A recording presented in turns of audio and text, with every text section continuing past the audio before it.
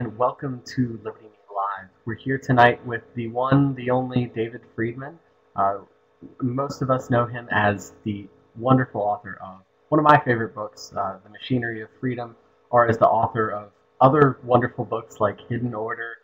But here tonight, he's going to be talking about his two novels, Harald and Salamander. And I'm really excited because I always love to see my intellectual heroes delve into fiction a little bit. So I just finished Harald today, and it was wonderful. Really excited about hearing what David has to say about it, and I know you are too. So I'm going to turn it over to him. Thanks, everyone. Thank you. I'm assuming that probably most people here have not read my novels. Neither of them was exactly a bestseller. So I'm going to talk about them for a while and then eventually take questions and comments both from those who have read them and those who haven't. And I guess the first question that people tend to ask me, libertarians tend to ask me, is in what sense they're libertarian. There's a sense in which they're not. I'm not a fan of the idea of using a novel to persuade people of your political views. Rand obviously did it with great success. But it feels to me too much like cheating because the novelist is controlling the world, the novelist is controlling the characters, so you can make things come out your way whether or not they really would have. And if I think about the works of fiction that have actually affected me significantly, they have not been propaganda, they've been ideas. So the two examples that occur to me are The Moon is a Harsh Mistress by Heinlein, where it's not entirely clear what the political conclusion is supposed to be. The system that he starts with is an anarcho-capitalist society that seems to work pretty well, but it's basically collapsed after getting its independence at the end. But it affected me because it persuaded me that it was at least logically possible to have a functioning society in which the legal rules were not imposed by an authority such as the government, but were somehow internally generated and enforced. And that's one of the things that went into Machinery. And another example would be Werner Vinge's short story, True Names, which is what pointed out to me the potential implications of online anonymity, which I think he may have been the first person to talk about. So I think both of my books reflect my thinking, both politically and as an economist, but not in the forms of what I would think of as propaganda. And I wanted to run through some examples of that. And I want to start out with Harald. The first long chunk of Harald is about a conflict between my protagonist and the young king of the Kingdom of Caerlia, James.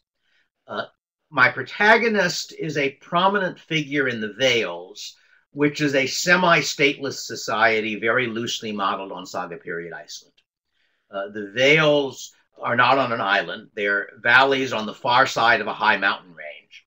And they were settled from Caerlia on the other side of the range several hundred years earlier.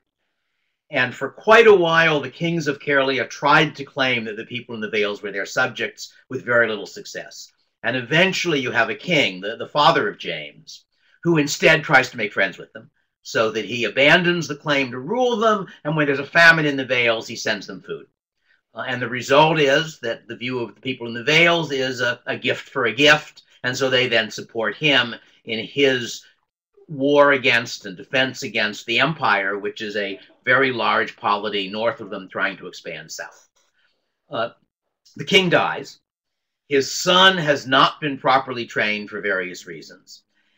And the son has a worldview in terms of tables of organization. That the son's view is that people who are in allegiance to him can be trusted, and people who are not in allegiance to him cannot. His father has defended the kingdom against a very powerful enemy for something like 20, maybe 30 years by now. And he's done it by an alliance with the Vales, led by Harald, and an alliance with the Order, which is a female military order, led at this point by Lady Leonora. James' view is that that's not a safe situation, that he can't trust people who don't owe him allegiance, that he can't defend his kingdom without the Vales and the Order, and that therefore he has to somehow convert his father's allies into subjects. And he attempts a very clumsy sort of coup d'etat against the Order. and tries to persuade Harald to let James make Harald the ruler of the Vales, which doesn't have any rulers, more or less in exchange for Harald supporting him. That's the background of the first long chunk of it. And one of the contrasts is between the way those two different men look at the world. James, as I say, has a hierarchical view. He sees it in terms of basically allegiance. Harald has nobody at all in allegiance to him. He has a position in the Vales, which plays an important role in the legal system, but that gives no authority. If he wants to raise an army, a point I'll discuss later, he's got to get volunteers. He doesn't have liege men, as it were. On the other hand, Harald has a whole lot of friends. Harald is, among other things, an extremely good general. And because the king's father was an extremely intelligent and reasonable person, he realized that his ally was a better general than he was. And so for the last 20 years or so, Harald was the commander of the Allied army when the enemy invaded and they needed a commander. So the result is that a lot of the people in the kingdom of Caerlia are people who have worked with him, know him, trust him. So you have a conflict between, as it were, these two views of the world and these two people. One of them with a whole lot of people who owe him allegiance, and another with a whole lot of friends. And what ends up happening, Harald, of course, wins, as you could guess, since he's the protagonist. But winning does not ultimately mean destroying James. For one thing, Harald knows that when it's all over, they'll have to fight the Empire, and that therefore everybody who gets killed on either side of the sort of undeclared civil war they're fighting is one fewer person in the future. So what he does is successfully capture James and then convert him, to then try to put him through a set of experiences which hopefully make James into the king he ought to be. And one of the things I did that I suspect is not obvious is that the second chunk of the book is called Payment of Debts. In the first chunk, James has treated Harald very badly. So I expect the readers to think that that's going to mean Harald getting his revenge. But what it actually means is that Harald feels in debt to James' father, who's no longer alive. And he's going to try to pay his debt by giving James the education that his father, for various reasons, didn't get a chance to give him. So that's part of what that part of the book is really about. In general, I really don't have villains. Not in any very strong sense. Another way in which the book reflects my ideas has to do with the strengths and weaknesses of different societies. You have three different societies you're seeing. The Vales, the kingdom, which is very loosely modeled on about early Norman England, and the empire, which is loosely modeled on the Roman, Byzantine, and Abbasid empires in various respects. And each of them has strengths and weaknesses. So that Harald's fundamental problem is that he doesn't have an army. He doesn't have tax revenue to pay people with. He doesn't have men in fealty to him, and yet he needs to raise an army. And part of his solution is a style of warfare in which people on his side almost never get killed. That a lot of what I'm doing in Harald is what I think of as logistic warfare. In fact, one of the people the book is dedicated to is the author of a wonderful book on Alexander the Great and the logistics of the Macedonian army, which I could talk about on another occasion.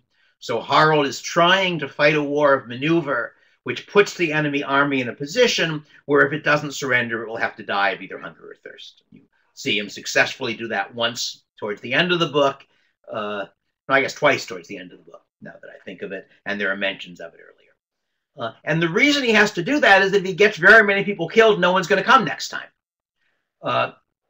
A second part of that is making war at a profit. The model I was actually thinking about was the case of the Norse armies that ravaged Saxon England up to about the time of Alfred the Great. Because as far as I can tell, those were not national armies. They were entrepreneurial projects. That basically somebody who had a good reputation as a leader said, hey, come join me. We're going to invade England. We're going to get loot. We might get some land. Let's go. Harald can't offer land because he's fighting a defensive war, though he has the advantage that people have some patriotic desire to support him because they don't want to get conquered. On the other hand, he may be able to offer loot because The Imperials have lots of good stuff, and if you defeat them and they surrender, you can get it. And one of the places where I make that point is a bit after James has been captured by Harald and is sort of being treated by Harald as if he was a junior member of his staff. And the question comes up of tents, that Harald has very mobile troops. His troops are cataphracts, horse archers. The Carolia uses the equivalent of knights, and they've got wagons and tents and stuff like that. And in discussing this, Harald says to James, you think your tents are a pain. You should have seen His Imperial Majesty's tent. The obvious question is, well, how did you get a look at Imperial Majesty's tent? And Harald says, well, the Emperor wasn't using it at the time. And it becomes clear in the passage that what's happened was, at some point in the past, Harald defeats an Imperial army. What's left of the army leaves, and they leave the Emperor's tent behind. And Harald explains that he got some of his troops to lug the tent back up over the pass, and he set it up in the back pasture. And, you know, someone says, just what every pasture needs. And Harald's answer is, don't laugh. Silk hangings, tent poles banded with gold. By the time the story spread a bit, every highborn in the Imperial army had gold tent poles and chests full of silver and jewels. Made it easy to raise troops the next time. So that's an example of the economics of warfare, of how you manage an army without a revenue source. And there's another bit later in this story that I'm also sort of fond of, and that's there's a part of the conflict where Harald defeats an imperial army that's invading the Vales. It's on their side of the mountains, led by the best imperial general, who I'll come back to in a little bit, and forces it to surrender. And the army has a bunch of cavalry. And so Harald auctions off the horses to the local plains nomads. At a later point in the book, Harald defeats an imperial army led by the emperor. Actually, it's before he defeats that. He defeats a cavalry force that's part of the army led by the emperor. And he again gets a bunch of horses. And he manages to take those horses, not really he, his allies get those horses back over a pass, back to Harald's side of the mountain range, but farther north than the Vales, at which point they offer to sell the horses to the emperor's son, whose army it was who got defeated in the previous round. It's made clear that there's some internal conflict within the empire over who's going to be the heir, so that the emperor's sons have their own resources. And Harald, actually one of Harald's sons, who's with the force that's got the captured horses, encounters the emperor's grandson, who he already knows because of some other things that have happened. They're sort of friends, and tells him he's got some horses to sell, and he understands that the emperor's grandson's father, the emperor's son, might be in need of horses. And of course, the reason is that Harald captured the horses of his cavalry and sold them off. And so it occurs to the emperor's grandson that raising and supplying an army off the resources of a mountain farm presented difficulties to which Harald, being Harald, found his own unique answers. This one had a certain wild logic to it. So all of those are cases where the economic constraint that Harald faces, in a sense, drives part of what's happening in the plot. Let's look at the other side. The empire has the obvious advantage that it's got a professional army paid by tax money, the legions, and it's made clear that the legions are the best heavy infantry in the world, that Harald can't defeat them by simply a face-to-face charge kind of battle, that the king, who's now dead, at the very beginning of this conflict, back long before my book starts, attempted to attack an imperial army and got smashed as a result. Harald tells the story at one point. So Harald's got to do it by maneuver, taking advantage of the fact that his troops are much more mobile since they're cavalry. So the empire has got a good army. The empire also has records. It becomes clear at a couple of points that the imperial generals have studied the records of Harald's previous battles. And Harald probably has a good memory, but in general, people on his side don't have the kind of civilization that keeps detailed written records of a battle 15 years earlier. So in that sense, the empire has some real advantages. But the empire also has some disadvantages and some limitations.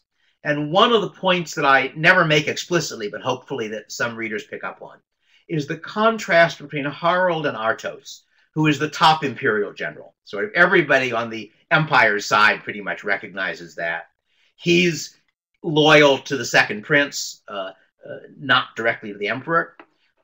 There's a point where Harald is confronting an imperial army, and he's just found out who the commander of the army is, and it's not Artos. And he expresses his relief. His comment to the person who tells him is, I may get you back home alive then. Artos is as competent as Harald. That's pretty clear. But he is less original than Harald. That Harald, for 20 years or so, has been defeating superior forces by coming up with a sequence of clever ideas, of solutions to each problem. The reason, in some sense, that Artos is not as original as Harald is that an imperial officer with Harald's approach to the world would never have risen to commander rank and might well have gotten hanged, because he would have done the right thing instead of the thing that the book said to do, so to speak. So that's a limitation of the empire. The only place in the empire where you can really fit people like Harald is at the very top, in the conflict among the different people who want to be emperor. But also, the empire, in an odd way, faces the same kind of problem Harald does, although in raising an army, though not the same. Because one of the things that ought to occur to some readers is why it is that when Harald captures an imperial army, the emperor is willing to ransom the troops back. Right? The emperor is not a stupid guy. He realizes that any money he pays Harald to ransom the troops back, Harald is going to use either to reward the troops for this campaign or to pay for the next campaign. So why doesn't the emperor, who after all is tax revenue, can raise more legions if he has to, why doesn't he say, keep the prisoners, kill them, enslave them, do what you like, I'm not giving you any money? And the answer is that in order for the emperor to stay emperor, he depends on the support of the legions. If the legionaries back home know that he left their comrades to die, to be murdered, or to be enslaved by the barbarians, as they see it, because they wouldn't pay a little gold, they are not going to support him. So in that sense, he faces a similar kind of constraint, even though it's not the same constraint. And there's also the problem of getting troops to come. There's a point which I sort of make in passing, and that is that in addition to the legions, there are also the auxilia, the auxiliary forces, which are recruited from people, possibly some of them inside the empire, some of them not, but they're not sort of the regular army. They're in effect mercenaries. And the legionaries tend not to take them very seriously. The view of a legionary commander is, as long as I get my legions back alive, I haven't really been beaten. But you then observe towards the end of the book that there's a shortage of auxilia. That there is a point where one of the legionary officers is complaining that we need more of that particular kind of auxiliary troops, and we don't have them. And the reason, pretty clearly, is that after getting a lot of auxilia killed in the earlier campaigns, it's getting very hard to recruit. It's not they've all been killed off, it's that just like the people Harald wants to fight for him, they're reluctant to fight if they expect to get killed in the process. So in that sense, as I say, I'm really playing with the economics of warfare from both sides, and that's part of the fun. I should say one of James's constraints. First one constraint is that he's wrong in thinking he can trust anybody in allegiance to him. I make it fairly clear that the most powerful of the provincial lords is really Harald's ally. He'll never say no to the king. He just won't do things that the king wants him to if he doesn't think they should be done. As Harald puts it, talking to somebody else, Stephen is a fine one for failing when he wants to. So in any case, one of the king's restrictions, one of them is that he depends on his provincial lords being willing to bring their troops to fight for him. And if he does a bad enough job, they'll bring the troops and overthrow him instead. And the other thing is that his people only owe him a month's service a year. So if he uses them early, they're not going to be available late, unlike the legionaries who are full-time professionals. That's enough about Harald. I want to talk a little bit about Salamander. It's my second novel. I started a sequel to Harald. I may someday go back to it. But I discussed with Werner Vinge, who's a friend of mine, both that book and my ideas for another book. And Werner persuaded me the other one was more interesting, so I wrote it. And that's Salamander. I think he's right. And I think I did a better job with Salamander, having had more practice. And Salamander really started out as a fantasy version of the central planning fallacy. Right? Harald is not really a fantasy. Bain treated it as a fantasy, but there's no magic in Harald. It's just what I think of as a historical novel with made-up history and geography. Salamander is a real fantasy. There is magic. And the background of Salamander is that it's set about 40 years after the magical equivalent of Newton. That for many hundreds of years, well, for probably maybe 200 or 300 years, magic has existed as a craft. And about 40 years ago, a very bright mage took the first big steps towards turning it into a science. And the society changes slowly. Most people haven't really caught up with that, but the Salamander is set largely at the one college of magic in the kingdom, and at least some of the people there, including my male protagonist, Qualis, are sort of at the cutting edge and understand and are working on the new science of magic. Magerie in the world of Salamander is very weak. A fire mage is more like a match than a blowtorch. And a lot of the training of mages is in how to create large effects with small causes, which is also, of course, useful to non-mages. This is a very frustrating situation. And Qualis, who is a brilliant theorist, a little naive, as one eventually discovers, but very smart, Qualis has come up with a spell, an idea for a spell, that will let one mage pull in the power of many, many other mages, and of non-mages, because everybody has a little bit of magic, even if they don't use it in a very organized fashion, funnel it through himself, and thus finally have the power to do the sorts of things mages have long imagined doing and could never do. And he is thinking of this as an entirely good idea. Right? And this is the magic equivalent of the central planning fallacy. What's the central planning fallacy? It is the very convincing idea that if only some sensible person had control of all of those resources that are out there in the world, wonderful things could be done. And there are three things wrong with the central planning fallacy. One of them is forgetting that all of those things are already being used by their owners for their own purposes. So you would have to stop them doing all the things that they were doing. A second problem is the assumption that the person controlling all of these things will actually be a good guy, that he will be controlling them for the general good instead of for his own glory and wealth and so forth. And the third is assuming that it's easy to figure out what should be done. I never get into the third, but in Salamander, the first one, the fact that those resources are still being used, shows up fairly early.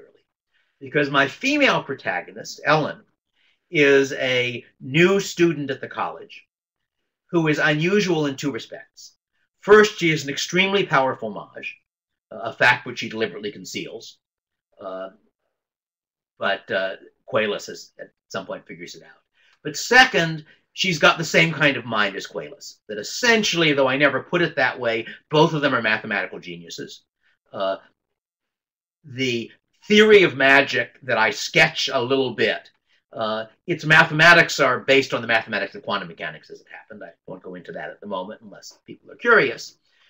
But understanding it really requires being a very good mathematician. And Ellen is in that category. And is, oh, and the other thing that's unusual is she's already quite well trained, which new students aren't supposed to be. So she's not only a powerful mage, she's quite an able mage. And as eventually becomes clear, the real reason she's there is Qualis, that she wants to learn theory. He is the best practicing theorist she can learn from, and so she's gone to the college, in effect, as a freshman, even though she really shouldn't be a freshman. And one of the things happening in the course of the book is her helping the other students by, in effect, conducting her own informal seminars, answering their questions, and so forth. But in any case, Qualis pretty early on realizes that he's finally found somebody in his own class, somebody who can learn what he can teach. And so he tries to recruit her into his project for developing the cascade, this spell that will pull everybody in. And she refuses. And I'll quote a little bit from it to show you how it works. He looked at the girl in astonishment, felt for words to explain. You don't understand.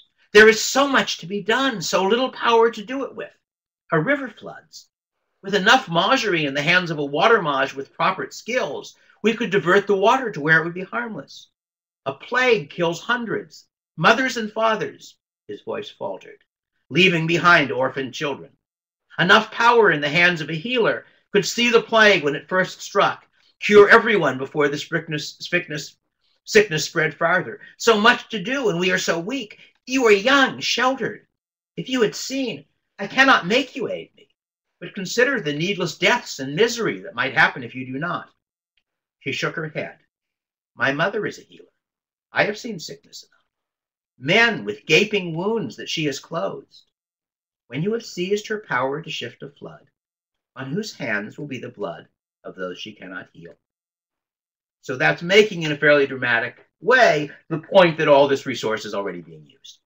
And one gradually discovers, as the story goes on, that the one of Cuellar's colleagues who is supporting him in this project has his own ideas of what to do with it, which then becomes part of the story. So a couple of other things that are happening in Salamander. One of them is watching how a legal and political system is changing. That what I'm modeling that world on very, very loosely is 18th century England, and very loosely. But it's a society which is no longer feudal except for some areas. Think of the equivalent of the clans in Scotland. Only in this case, it's the North Province. It's one where the monarchy is becoming more important. There isn't, as far as you can tell, a real parliament, but there are powerful lords as well as the king. And one of the things that's changing is the legal system. That it's made clear that the Mages have their own legal system, what they refer to as the bounds of Magerie, and their own mechanisms for enforcing it. There is, however, a royal official who happens to be the king's brother, who is the royal official in charge of Magerie, and who has mechanisms for enforcing the laws with regard to Magerie. And at the point when one of his people has violated the bounds and been caught, in effect, he makes it fairly clear that he's not willing to simply say, all right, well, he's one of my people, so I'm going to ignore it. Because if he did, that would make it harder for the royal mechanism for enforcing the rules to gradually absorb the informal Mages mechanism. That he knows that there are prominent Mages who know this guy is guilty and who will be very unhappy if he tries to let him out, and they, in fact, simply enforce the rules themselves. So there, I'm watching how a system moves from a decentralized to a more centralized form, just a little bit partway through that process, and that was fun. And final point from Salamander is that one theme I had not thought of, but that turned up as the story went on, is the question of in what sense the end justifies the means. That a lot of us like to say it doesn't, but nobody really believes that. That if enough is at stake, you're willing to do things you would normally see as wrong. And Prince Chiron, who is the king's brother, who's the official in charge of Magerie and himself a Mage, is the person who, in a sense, demonstrates that. He is not a villain. He's an antagonist in part of the book, but he is, in fact, an intelligent and generally, honest, well-intentioned person. He finds out that the cascade is being developed. He realizes, as Cuellar did not, what a dangerous spell it is, that somebody who had it could, in effect, take over, because he would get all of the kingdom's Magerie funneling through him. And so Chiron's conclusion is, first, we've got to keep this secret. If we could keep it from ever having been developed, that would probably be a good thing, but we can't. There is a risk that other people will discover what Cuellar has done so far and complete his project. And therefore, we have to complete the project secretly and under royal authority, so that if somebody else has the cascade, we'll have it to use against them. At this point, however, Cuellar has changed sides. Cuellar has been persuaded that Ellen is right, persuaded partly by Chiron, who pointed out how dangerous a spell it was. So Cuellar is not willing to finish developing the cascade, nor is Ellen. And so Chiron essentially tricks them into his power and threatens Ellen in order to force Cuellar to cooperate with him. And the critical point here is that, again, is that Chiron is not a villain. That he has, in fact, in a certain sense, warned Ellen about this. That there's an earlier exchange where Chiron, in effect, says to Ellen normally I will try to obey the normal rules of how you ought to behave. But if enough is at stake, I won't. And, I just have to tell you that. And Ellen, sort of recognizes that fact. So he's not dishonest, but he is dishonest in the sense that he tricks them into his power in a way I'm not going to go into the details of it. They then get out in ways I also won't go into the details of it. But the real point there is that Chiron's mistake, I think, is not a mistake in moral philosophy. That if he is right, that the fate of the kingdom is at stake, as it were, then it would be excusable for him to behave in the very bad way he behaves. His real mistake is rather a mistake of arrogance. That it's true Chiron understands the politics associated with the cascade better than Coelus. But Coelus and Ellen understand the science of the cascade much better than he does, that Coelus invented the thing. And Chiron is taking it for granted that if they disagree with me about what should be done, I'm right. And it's not at all clear that he is. And that, it seems to me, from my standpoint, is a mistake. And one of the reasons why it's dangerous to believe that the end justifies the means is that we're all biased judges in our own case. We all tend to overestimate our own correctness. So I think that's as much as I wanted to say about those particular books, but I wanted to mention briefly two interesting things that I discovered in writing the books. They're true, I think, of both of them. And one of them is that no plot survives contact with the characters. That in Harald, there was a character, Anne, who, when I originally plotted the book, was the king's mistress, who Harald was using to funnel ideas on his side into the social circle around the king. By the time the novel was finished, Anne is the noblewoman the king is courting. She has got the same kind of cleverness Harald does. She has become a major figure. I like to describe her as my stealth heroine because it wasn't planned. And in fact, one of the reasons that James is captured and eventually gets persuaded he was wrong, is that Anne has made it clear to him that she thinks he's behaving like a heel and is not going to marry him as a result. So that, again, I never make that explicit. One of the things, it's hard to know when you're writing a novel if you're being too subtle or not subtle enough. But the only point in which we see that is that at the point when they come back together after James has agreed to basically side with Harald, and James says, I am now at peace with Harald and the Lady Commander, at peace and in their debt. And Anne's response is, in that case, if your question has not changed, my answer has, meaning she's now willing to marry him. So it's hinted at, but it's not made really explicit. And similarly, things happened in Harald. Sorry, that is Harald.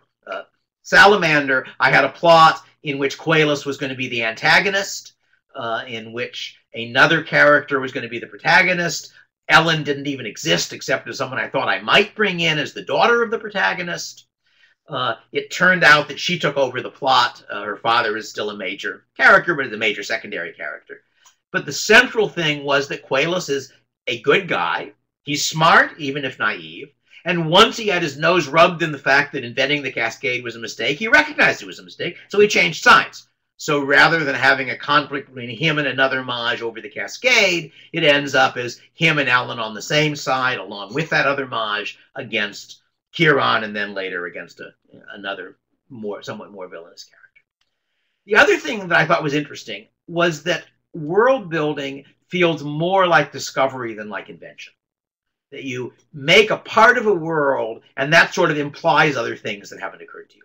And my standard example for that is from Harald. Because there's a point at Harald where it would be very convenient if the emperor's grandson, who is a hostage at Harald's house, could learn the local language. And he only has a month or so to do it in, and you can't really learn a language in a month. And it occurred to me that the solution to that was that he grew up in the western provinces, the most recently conquered part of the empire.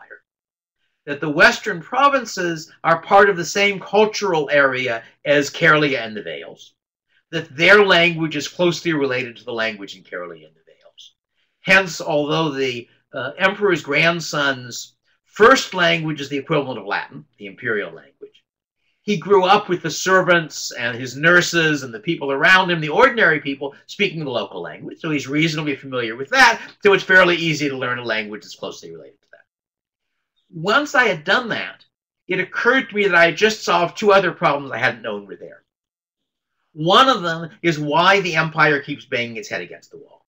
The emperor has been trying to invade Karelia for 20 years or so. He gets defeated every time. Why doesn't he give up and go invade somewhere else? And the answer is that Karelia is the last undefeated part of the area that the emperor's grandson, a grandfather or great-grandfather, I'm not sure which, conquered about 80 or 90 years earlier. As long as Karelia is independent and demonstrates it can beat the empire, there is a risk that other parts of that area will revolt. And consequently, it is important that Karelia is defeated. Second question. The emperor has two sons. There is clearly a power struggle going on between the two princes and the emperor. Why hasn't he ended it by simply naming an heir? And the answer is that the second prince, who's the abler of the two, as it becomes clear, is his mother is a daughter of probably the last local king of the area conquered. That if you think about what happens when the empire conquers someplace, you don't wipe out the upper class. You push them one level down underneath the imperial authorities, but you still use them. So the empire is a polygynous society. The emperor has at least two wives that we know of. One of the wives is from the royalty of the conquered area. The other is from the old aristocracy of the empire. The first wife and her son, in effect, bring with them the loyalty of the important people in the new areas. The other wife and her son, the loyalty of the rest of the empire. And the emperor wants to keep both of those in play as long as he can. And that was, I hadn't thought about that. I hadn't seen that my story wasn't really consistent. And all of that came together. And I thought that was really quite neat. So those are some examples of things that I learned from writing the book. Now let me stop and let other people ask questions.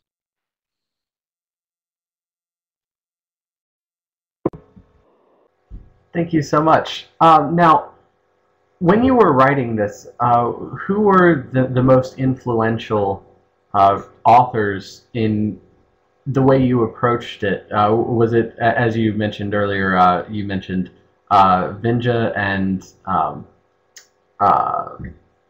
Heinlein. I don't think either of them.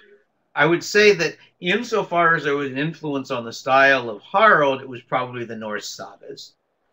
Because Harald is from a culture that's rather similar to that culture. One of the problems with Harald is that I deliberately wrote it, especially Harald's dialogue, but also the narration, in a very elliptical style, never using three words where two will do. And I did that because I thought that conveyed some of the feeling that you get in the Norse sagas. Now, they're written in Old Norse, which I don't read, so I don't really know how accurate it is, but at least I thought it gave the feel of that society. And what I did wrong, and I'm still not doing as well as I'd like to, was making everybody else talk like that too. That what you ought to be able to do, and I have not yet learned to do, is to distinguish the characters' speech patterns well enough so you don't have to say who's speaking, so that it's clear from what they say. And what I ended up doing was I gave Harald and his relatives, the people around him, this style, but I gave something not very different to the imperial soldiers, who I thought of as somewhat similar people in some ways, and I never really distinguished. And I did a little better, I think, in Salamander, but it's still the case that you can't easily tell who is speaking by just looking what they say, and that's a skill I haven't yet learned. So that would probably be the clearest case. Other than that, one of the things that influenced me, oddly enough, there's a early 20th century novelist by the name of John Buchan, B-U-C-H-A-N, whose most famous works are probably Green Mantle and the 39 Steps. And he was writing thrillers around World War I, roughly. He was also, incidentally, for a while, Governor General of Canada. He was quite an interesting character. And there's one of his novels in which the heroes have an opponent who's doing bad things. So they kidnap him and put him through a set of experiences designed to teach him why they are bad things. They're really trying to convert him, not to defeat him. And I thought that was a really neat idea. And so that was part of what comes out, especially in Harald, and the interaction mainly between Harald and James, that I was trying to do the same thing. And To some extent, it's true of G.K. Chesterton, who's another of my favorite authors, in fact, more of my favorite authors than Buchan is, although I like Buchan, that he also tends to have villains who are not really villainous in that sense. So those are both influences. But I guess the other influence is that, as you probably know, I've been involved for a long time with the Society for Creative Anachronism, a group that does medieval stuff. And one of the things I do in that is storytelling. So I've spent many, many hours around sitting by a campfire, telling stories from various medieval sources. And some of them are from the sagas, many of them are from the Islamic literature, some of them are from other places. So that was a good deal of what gave me the confidence to try to write a novel. Was, although there I wasn't inventing the plots, I was inventing the words, I was telling the story, it worked, I'm good at it. And so that had a considerable influence. But I can't think of any authors who I really was influenced by in any very strong sense. Certainly not Vinge, and I think not Heinlein either. My next question was going to be why you chose the very distinctive dialogue style for Harald and his the people around him. Now, one of the things I really loved about Harald is that the environment and everything feels real. It feels like there's a real economy going on. Like it's not just a painted stage. And I think that has a lot to do with the fact that you understand economics. And you don't see that with a lot of other authors. Is it harder to write things in a realistic way, or if you know economics and some theory about how political systems work, is it just natural? I don't know. The other person who Harald was dedicated to is C.J. Cherryh, who is a quite able fantasy and science fiction writer. And one of the many things I liked about her, though not the reason I dedicated that book to her, is that in one of her fantasies, it becomes clear that carts are an important military resource. And I don't know if she knows it, but the Magna Carta includes a passage on carts, on the restrictions on the king basically seizing carts to transport military supplies during a war. And that was really quite neat. So there's a part in one of her fantasy novels, a pretty good one, where you've got a ruler and his sort of best friend. And the best friend is really the protagonist, and is quite an odd and interesting character because he's come back from the dead, quite literally. He's roughly the equivalent of somebody reviving Charlemagne or maybe Genghis Khan, depending on your point of view of it, bringing him back to life without much memory, but with his abilities. So it's an interesting book. But in any case, the question is, will the friend release the carts in time to get them to the ruler so that he can do his military campaign? And it was really neat that she was thinking about that kind of question. So I think some people do. Yeah, a couple of things which I think also the fact that I do historical recreation helps. So there are a number of touches in there which probably aren't obvious, but there are a couple of references to making oatcakes. And what that's coming from is a bit in Froissart's Chronicles, where he's describing Scottish troopers who bring oatmeal with them and then bake it for food. And I have, in fact, recreated the recipe. It's a conjectural recreation. We don't have a recipe, but we have what Froissart said about it and made it many times. My daughter's particularly fond of it, actually. So that was sort of fun. And it came across in other ways. For example, there's a point very early on in the sort of introductory part where a lady from the order, who is basically fleeing the civil war that's going on, probably her friends have been killed, but you never know for sure, encounters one of the Vales people who's also going across the same pass, who we eventually discover is one of Harald's sons. And she's paranoid. She's quite reasonably paranoid. She's afraid anybody she meets might try to kill her. And the point at which she is convinced this person won't is when he offers her oat cake and salt, because bread and salt is a common ceremony of promising somebody peace and safety.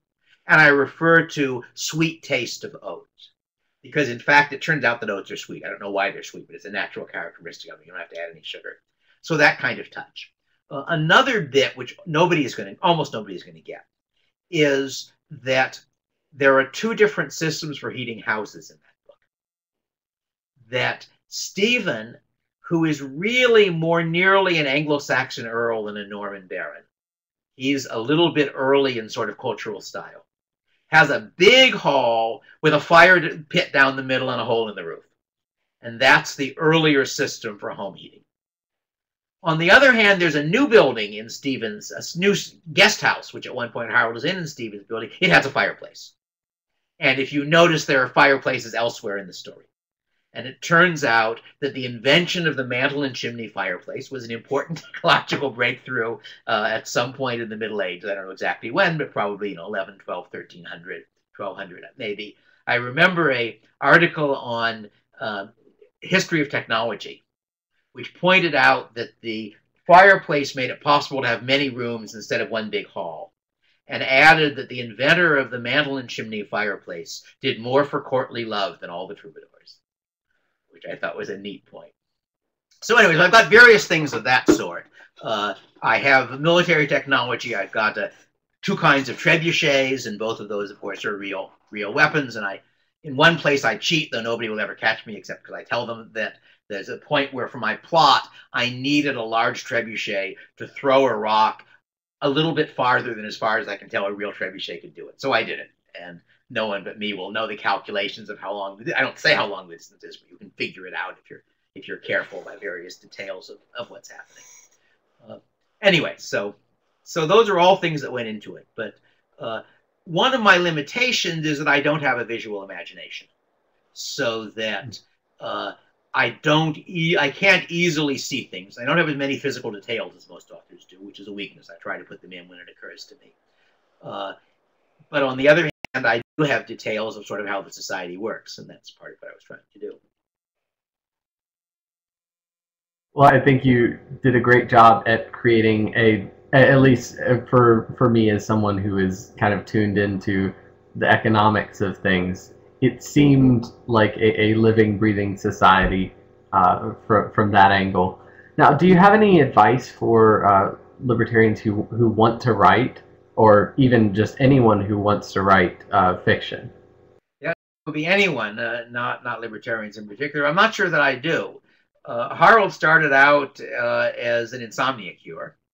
I was having trouble falling asleep, and I had concluded that daydreaming didn't work, because when you're daydreaming, you're the hero of the story you're imagining, and that gets you too much involved. So I thought if I plotted out a novel, I'd have enough distance from what was happening. And so I plotted out pieces of several vaguely similar novels, and then eventually all of one.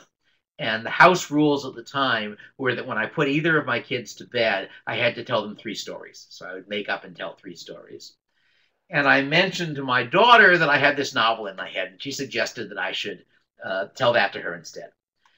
So I did. And the trouble with telling stories to my daughter was, and probably is if I try it, that she remembers them better than I do. And I had gotten into trouble in the past when I had a whole series of what I think of as extruded fantasy products, sort of generic fantasy stories with the same characters, a brother and sister, of course. And I would get them into some difficult situation that I would make a story out of.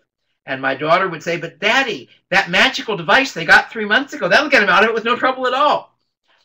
So this time, every time that I put her to bed, when I finished, I went onto my computer and I outlined the part of the story I had told. And when I got close to the end, I started thinking seriously about writing it. So I wrote the final scene, and I liked it. And then I went back, and in a month or two, I wrote all of the first draft of it. And it was enough fun so that I played almost no computer games during that month or two, because writing was more interesting. So I'm not sure I really have any advice for other people. Different people are different. And there's a Kipling poem. There are 6 and 9 and 90 ways, or 6 and 90 ways. I'm not sure of composing tribal lays, and every single one of them is right.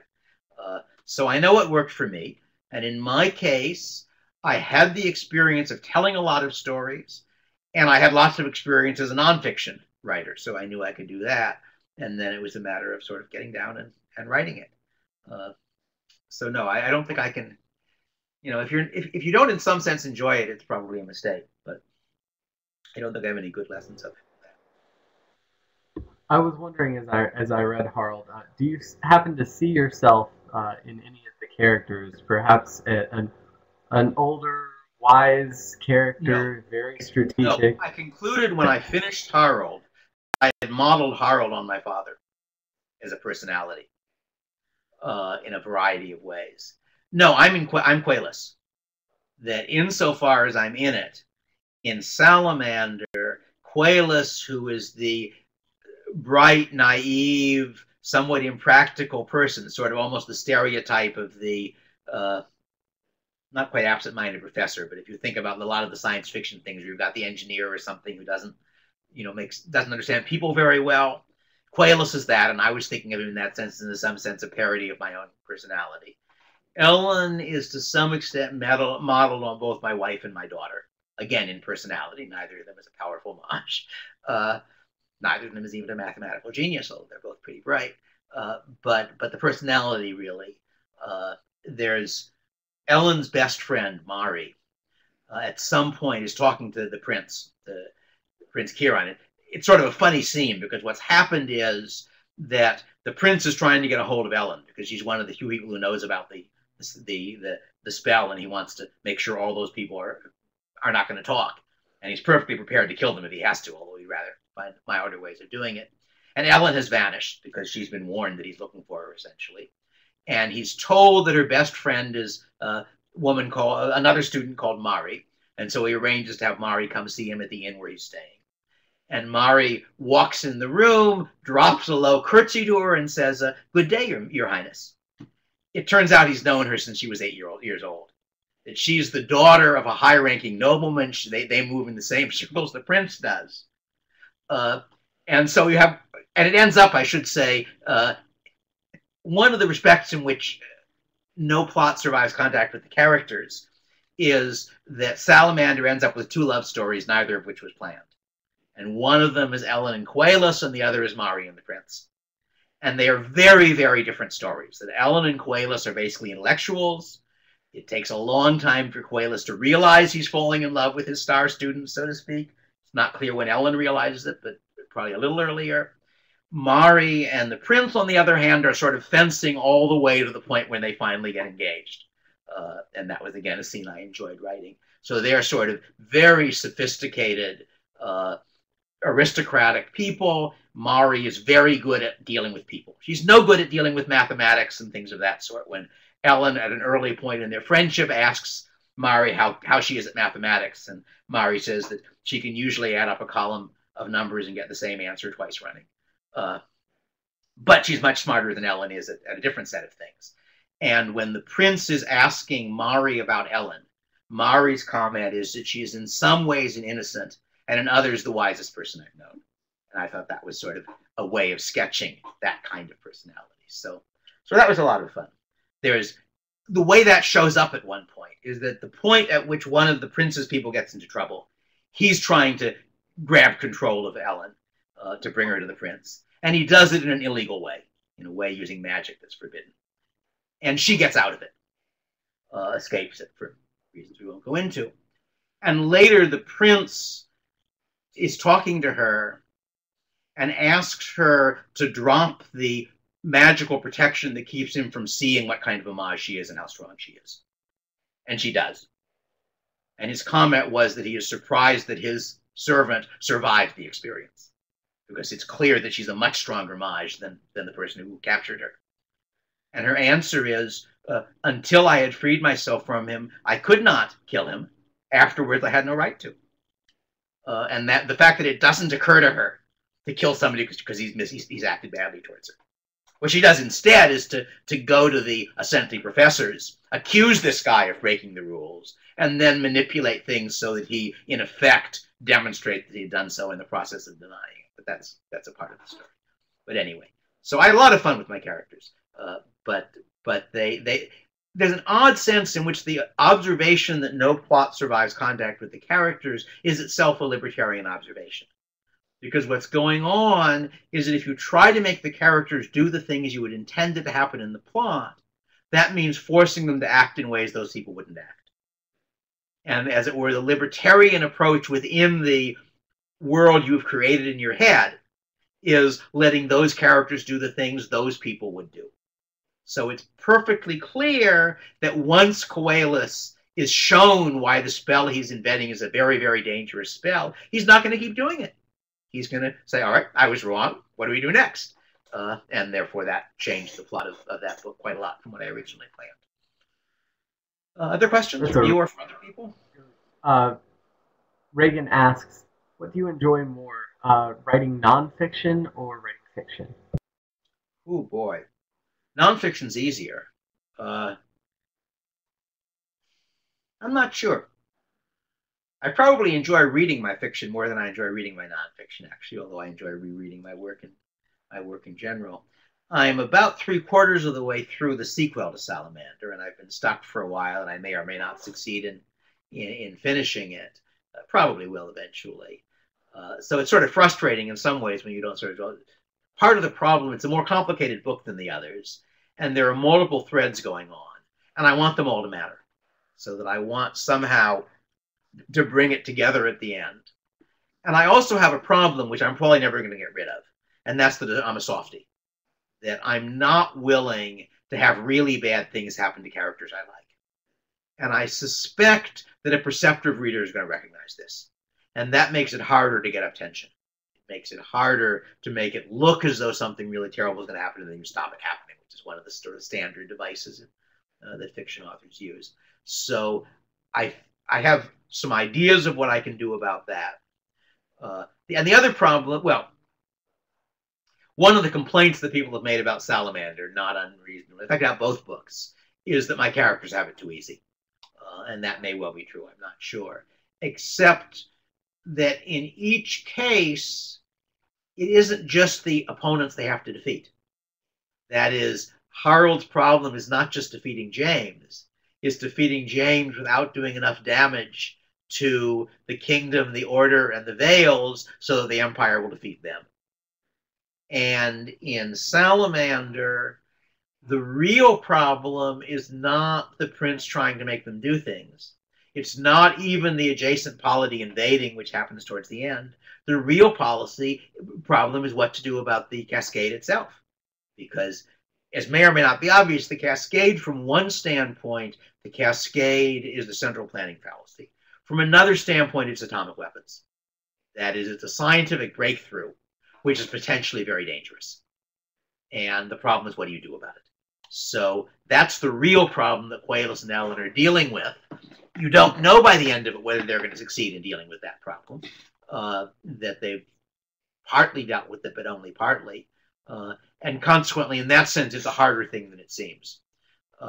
And similarly, there's another character who, for reasons that you only discover partway through the book, is enormously powerful, but he's enormously powerful under circumstances where he has to be very careful not to reveal the fact, and that therefore greatly limits what he can actually do. So in general, I think I've got people who are easy in some ways, but not in all ways. But still, I probably don't make things as hard for my characters as I ought to. Maybe I can do better at that in the future. We'll see.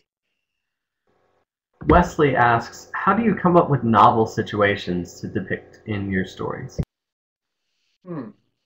That's interesting. Sometimes it's a particular scene that I then work towards. So that, for example, at some point, I think reasonably early on in Harold, I realized in some form the difference between how James looked at the world and how Harold did.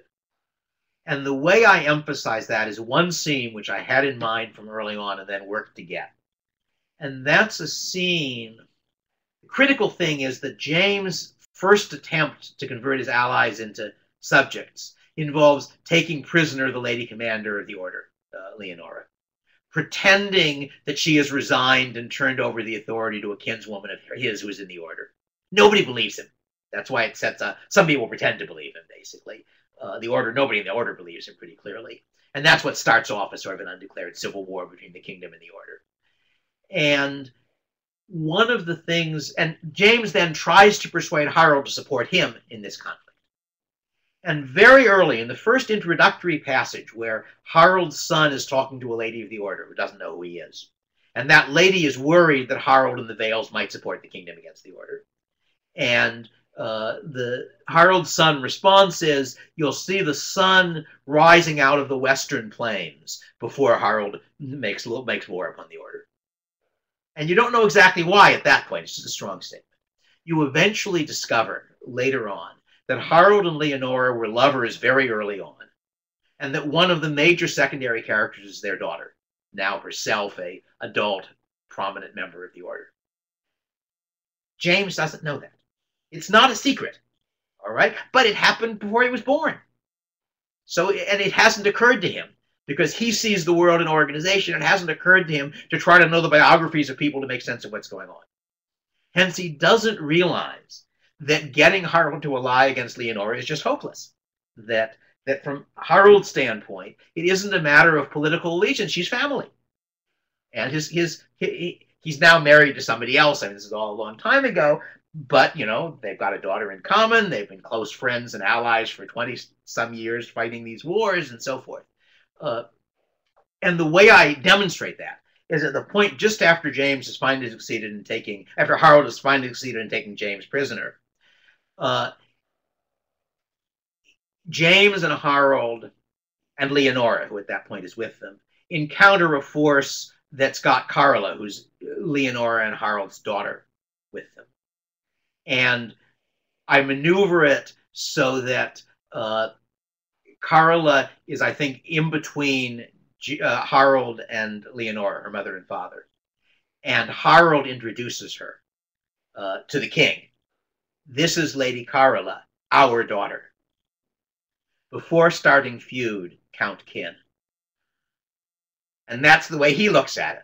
He looks at it the way an Icelander does, not in terms of a political structure, but you start a feud with Leonora. I'm kin to Leonora in effect. Therefore, you're starting a feud with me. And in fact, a large part of what he's doing in the first part of the book is looking for Leonora, trying to figure out what's happened to her and to rescue her. And eventually, he and Carla succeed in rescuing her before the bit I just described. So there are lots of stuff of that sort going on. And how much of people follow, I don't know. That part of the reason that Harold captures James, which is never made explicit, is because of Anne. That Anne has made it clear to James that he is behaving very badly. He, in some sense, realizes he's behaving very badly, but for various reasons, he sees no way out. So the one line which is supposed to hint at what's happening just before he makes the mistake that results in his becoming Harold's prisoner is, either way, at least it would be over. So at that point, he doesn't really care whether he lives or dies. So all of that is going on in the background, and as people may or may not. Some people pick it up, some won't. One of the nice things about publishing stuff on Amazon are the reviews you get. And for Salamander, my favorite review is one where the person says, some books you can read without paying attention. This isn't one of them. And he then describes a particular scene where he says, if you understand how it looks to all of the people, you will understand what this particular line means. And he's right. And it's the scene where I was worried that I was being too subtle. I won't describe it because you'll read it at some point. I want you to get the fun of it yourself. I was afraid I was being too subtle, and there was at least one reader who clearly had caught what was going on, and that was quite neat. Anyway, other questions? Logan asks, if you could turn either of your books into a movie, would you? And if so, which one would you prefer to do? The answer is that the first part of Harold would work as a movie. That novels are too long for movies. That's one of the problems. So that a movie, generally, if you do a novel as one movie, you've got to enormously compress it. Harold, really the first two chunks of it stand by themselves. That they end at the point when Harold has ended the Civil War, brought more or less back to the situation that existed before the earlier king died.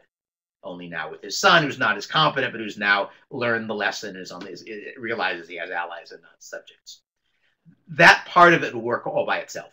You wouldn't have to have the rest of it. And in fact, that's the strongest part of the novel, in my opinion. The reason the rest of it is there is that wasn't long enough to make a novel, so I decided what could happen next, and I then told some more interesting stories. But so I think Harold, could work as a movie if you just did either book one and book two of it as a movie. Salamander, I think, would be much harder to do as a movie. Maybe it could be, but it doesn't have much action. It doesn't have dramatic scenes very much. It's in certain senses a more intellectual kind of book that's more about sort of ideas. So I get it would also be hard to do the magic in a sense that you can do it in words, but you'd have to figure out what this stuff looked like. One of the things that irritated me about the first Lord of the Rings movie, I didn't see the rest of them, was the fight between Gandalf and Saruman, because they did it entirely wrong. That it looked like a Star Wars battle, but we know what Saruman's power is. Saruman's power is his voice. That's the one kind of magic you could do. That the way that scene should have been done was Saruman making this amazingly persuasive argument for why Gandalf should join him. And the Watcher saying, as Saruman stopped, obviously Gandalf is going to join him. And then Gandalf pricking the bubble. And then Saruman doing it again and again. That they could have done. But that would, be too subtle, I think, for the audience they want. So it's not clear to me. Maybe it could be done, but I think it would be hard to do. Also, I think the fact that I do a believable job of an original version of magic, a version of magic that is a science and is not, as far as I know, the same as anybody else's magic in any previous work of fantasy, I think it would be harder to pull that off in a novel, and that's at least one of the things I like about the book, that I think I make it feel as though, now, it isn't all there, that I've basically got sort of the first two levels of a science, as it were. I don't have it any deeper than that, so I couldn't really write the equivalent of a physics textbook for the magic. But I can write enough of the beginning of it to make it feel to the reader as if it's there, which is what I'm doing, since a good deal of the plot happens in a college of magic, so you've got lectures and discussions and conversations about magic and so on. Other questions? I think I'm going to hold out for a Harald video game, or perhaps a mod for the Mount and Blade series. I think that might work. I think I'll give us the last question here. Are you ever going to go back to the Harald sequel? I don't know. I wrote maybe 10% of it. It's got some bits I like a whole lot. In particular, it starts out with the first prince's son. All right, you've got the empire. It's a good deal of it is in the emperor. Maybe all of it is in the empire. I don't know. But you have the second princes in the western provinces, and his son has been a major secondary character, and he's been a fairly important character in Harald. The older prince is in the capital, the equivalent of Byzantium, as it were, and his son is the character who I start with, at least, who at least initially the book is named after. And his son is basically an academic. He's basically an intellectual. He is very loyal. He's very patriotic. He regards not only Harald and his people as barbarians, but his uncle, the second prince, as half barbarian, because after all, his mother is barbarian. He suspects the second prince of various evil things, most of which he hasn't done. He wants to know how he can help. What can he do to serve his side, so to speak, in this internal conflict? And so one of the things he does is that he finds out that there is a legionary who is a survivor of the defeat of the imperial army at the end of Harald, who has gotten back to the capital and is staying at an inn, in effect dining out on the story, telling the story of the campaign in exchange for the inn presumably providing him free room and board. He doesn't really want to go back to it. He's got to get back to the army eventually, but he'd like to do it as slowly as possible. And so the emperor's grandson on the older son's side disguises himself as someone of not that much importance, and with a friend of his goes and interviews the guy in order to find out what happened, in order to figure out what's going on, because obviously, the defeat of the imperial army is an important part of the internal politics. He then goes back to the palace and talks to his ex-tutor, who's basically a Greek philosopher type, who is now sort of the house philosopher, because at this point Artos is a grown-up. He doesn't need a tutor, but they're still good friends. And they try to figure out what really happened.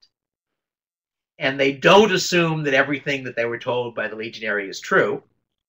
They realize that he wants to make a good story of it. He may have misunderstood things and so forth. And they see part of it right, but then they get part of it wrong. They put together a plausible account of what happened that simply is mistaken because of. But that would be a long. Partly they miss the fact that the legionary has got the order of a couple of the events wrong, just bad memory, and they try to put together a plausible account that preserves that order. And to do that, it has to depend on treachery by the second prince, which Argos is perfectly willing to believe in. So that's one of the things that's happening. One of the other things that's happening in that book, and that is more or less written, is the tug of war, in fact, the game of chicken, between the emperor and the second prince. Because the emperor wants the second prince to be his heir, because the second prince is clearly the more competent of the two. The emperor wants the second prince to commit to continuing the war with Caerleon. That's made clear at the very end of Harald, where the emperor doesn't realize that Harald also has 2 generations ready to go once he dies. But the emperor's view basically is, yes, you've beaten me. It's our bad luck that you're a brilliant general, but you're an old man. I'm an old man too, but I have a son. And eventually, his view is really the empire lasts and has long-term plans that the barbarians don't have, kind of thing. And he wants to insist, as the price of his supporting the second prince for the succession, to the second prince publicly committing to continue the war. Second prince doesn't want to continue to commit the war. He believes that they're making a mistake, that they should make peace with Caerleon and go invade someone else, basically. And so the emperor is an old man. It's not clear how long he's going to live. So in effect, they're playing a game of chicken, where if the emperor dies before declaring an heir, there might be a civil war, or the first prince might get it. And the emperor is threatening, in effect, to do that if the second prince won't come around when he wants. And what finally changes that is the conversation between the emperor and the second prince's son. Because the second prince's son, having spent a month or so as a guest at Haraldholt, realizes what the emperor does not realize, that Harald has got 2 generations of successors ready. That Carla is going to replace her mother, indeed replaced her mother in a sense in the last campaign, and that Osbjorn, who's Harald's grandson, is basically Harald age 15. And you can see that in his personality and characteristic. And therefore, whereas the emperor has been relying on the fact that once Harald is done, it's going to be James in charge, and James isn't competent to win the war. That's pretty clear, even though he's more competent than he was at the beginning of the story, but he's still... and the emperor's grandson persuades him that he's wrong.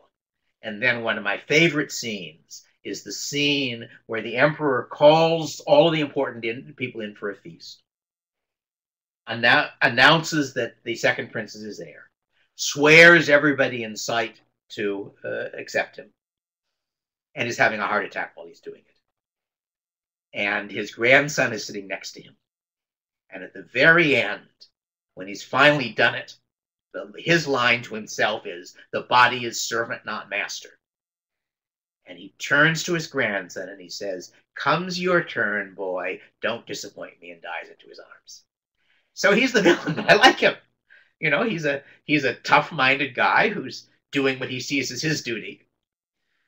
So that scene I like. So I may someday write the rest of that story. I don't know. But at the moment, I'm involved in the sequel to Salamander, which I'm currently calling Eric, but they eventually called Brothers, and which, again, sort of with regard to my not having villains, the initial central figure in that book is the son of the villain of Salamander. And as Mari comments at one point, a much nicer person than his father. And I've got an idea for a 3rd book in the Salamander sequence. And if I write that one, it's going to be sort of odd, because the current idea, at least, is that it starts long before Salamander and ends after Eric. So it's sort of, Eric is a sequel to Salamander, and this is a sequel in terms of when I would write it. But it would show various things that we haven't seen, but they're sort of in the background of the other books, and then bring you to the conclusion. Its tentative title is The Long War. And it's a war. It's a war you don't even know is going on in Salamander, although it becomes clearer in Eric. I'm certainly looking forward to reading Salamander. I greatly enjoyed Harald. And I'll be looking forward to reading Eric and hopefully the Long War and hopefully the sequel to Harald. So I definitely encourage everyone here to go read Harald and Salamander. I can personally vouch for Harald. I know it sounded like there may have been a lot of spoilers here, but there's definitely a lot that's worth investigating for yourself. So everyone go check that out. I'll actually link to that in chat in just a minute here when we finish and up. if you do read it, post reviews to tell me what's right, what's wrong, what worked, what didn't work. Because part of the, I mean, I don't really write as a way of making a living, but I do want to get feedback. Excellent. Well, I want to let people know what's going on here at Liberty.me Live this week. Tomorrow night we've got Professor Dan D'Amico and SFL Campus Coordinator Nathan Goodman on for SFL On Air with their host Zoe Little. Thursday night we've got two sessions. We've got our resident fiction author Frank Markopoulos, who I think he was in this session a bit earlier. He makes it to almost all of our sessions.